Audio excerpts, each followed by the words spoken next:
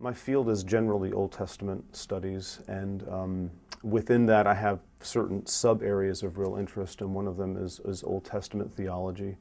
Another one is biblical theology, which is sort of the two testaments talking to each other, and how does that work.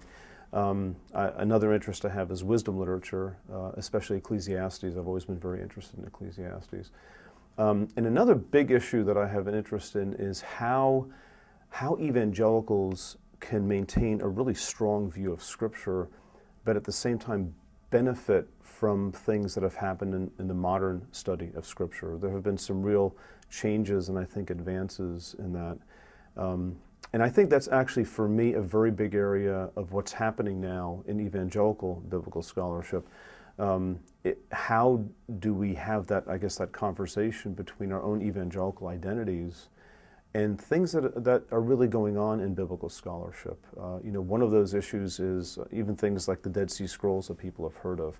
That affects how we think about things like the text of the Bible, for example. It affects how we think about how Paul might use Isaiah as he's sort of preaching to his people in his letters, and he sort of employs biblical concepts and biblical language.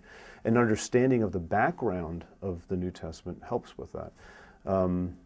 Related to that is all sorts of things that have been found in the desert archaeologically, whether artifacts like little statues or texts that really give us a context for understanding things in the Old Testament. Those are big discoveries that biblical scholars deal with all the time, that people, lay people in all walks of life, whether they read Time Magazine or Newsweek or the History Channel, they are exposed to these things, and that has created some pressure points between, what does it mean to hold on to our faith and hold on to the Bible in view of these kinds of things. And in my opinion, that's the number one issue that I can see in not just Old Testament studies, but biblical studies in general, how to work those two things together.